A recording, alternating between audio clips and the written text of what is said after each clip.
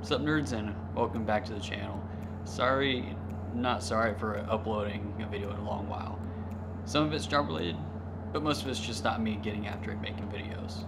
But anyway, in this video I'm going to start a series on the basics of photography, and this one in particular going over Aperture and what it is and how I use it in photography. Quick disclaimer, if you guys see affiliate links down in the description below, chances are they are going to be affiliate links, meaning if you click on them and actually end up purchasing something through those links, I get a cute little commission and it's no additional cost to you guys. Anyway, back to the video.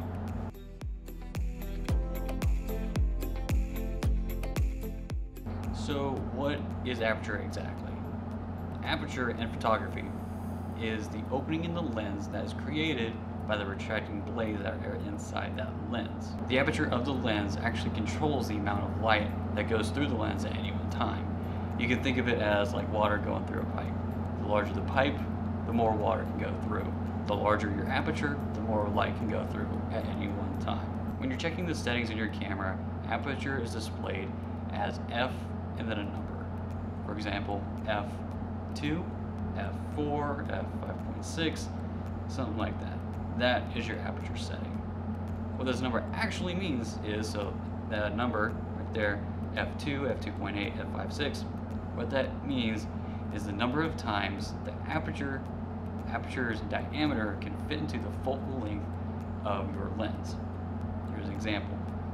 If you're shooting on a lens that's 50 millimeters, 50 mil lens, and you're shooting at an f4, what that means is the diameter can fit into the 50 millimeters 4 times. More specifically, that's 12.5 millimeters. Here's the thing. Does knowing the exact diameter of your aperture going to affect your photography and your shooting style? Probably not. I know, at least for me, I never think about the exact diameter when I'm shooting. So what exactly does aperture affect when we're doing photography? Let's jump into that right now. So aperture affects our photography in 2 ways. The first one is depth of field. The second one is the overall exposure of your image. We're going to go over the first one, depth of field. So let's say the wider your aperture, meaning the lower the number, the shallower your depth of field is going to be. The smaller your aperture, or the higher the number, such as f16, the longer your depth of field is going to be. For example, in this clip, I'm shooting it at f2.8. You'll notice that my subject is clearly in focus, but the background is really blurred out. Now take note as I'm shifting the focus from the foreground on my subject to the background. At any one point, there's only a very small sliver in focus in the image. So using a wide aperture allows photographers to take photos so that just their subject is in focus and the background is blurred out.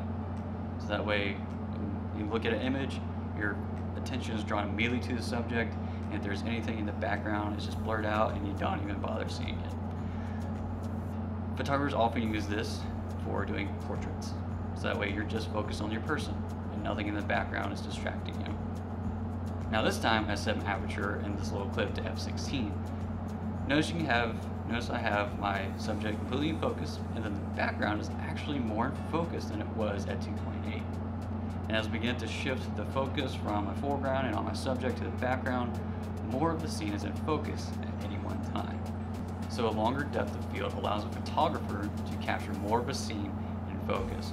One example of this is taking group photos.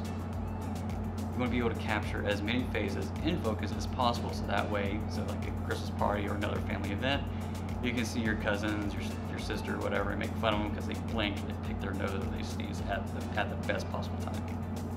Another example of this is taking landscapes, or maybe just in a scene where you're trying to tell a story. It's much easier to tell a story when more elements of your image are in focus. The second impact the aperture has on photography is the overall exposure. Simply put, the wider the aperture, the more light is allowed in at any one time. The smaller the aperture, the less light and the darker your exposure is going to be. So here's the situation that you might find yourself in. got your exposure set to where you want it, and you're taking a portrait of your friend. You notice that you can probably blur out the background a little bit more by widening up your aperture. But if you do that, you end up brightening your image, but you don't want to do that. It's already bright enough, it's right where you want it. Well, now begins the balancing game of balancing your aperture, your shutter speed, and your ISO to get in that proper exposure. So as you begin to make adjustments to your aperture, you will have to make adjustments accordingly to the ISO and the shutter speed. Like I said, I'll make videos specifically on shutter speed and ISO in future videos. So if you're not comfortable yet with adjusting the other settings, shutter speed and ISO, you can always put your camera into aperture priority mode. So for like my Nikon cameras, I set them on A mode. Now if you use Canon, they use AV mode. And if you have another brand like Fujifilm or something else, just look it up on Google and figure out exactly which mode corresponds accurately to aperture priority mode. And start just messing around with that and taking photos in different environments. Start taking them in indoor settings and outdoor settings and cloudy days. And then look back at your image data. So if your aperture is always the same, so you just set it at f4 and you begin experimenting in different environments, begin to notice how the ISO and the shutter speed change to maintain that proper exposure. Aperture is one of the technical foundations of photography. Once you understand that and the other two settings in photography, you'll be able to greatly improve your ability to capture image that you are envisioning in your mind. So if you have any questions specifically on aperture, go and put them down in the description below in the comment section. If you got questions on the other two, wait for future videos to put them in the comment section for that one, so that if people have questions or have the same question, they can see that video and see them in that comment section. But anyway, if this video actually helped you out, like before, leave a like to let me know. If it didn't, well then, again, don't. And if you dislike the video, that's fine. Not everybody's gonna like my videos. Dislike the video. But if you do, put down in the comments why you disliked it. It might be one of those things where I actually make my videos that much better. And until that next video, later.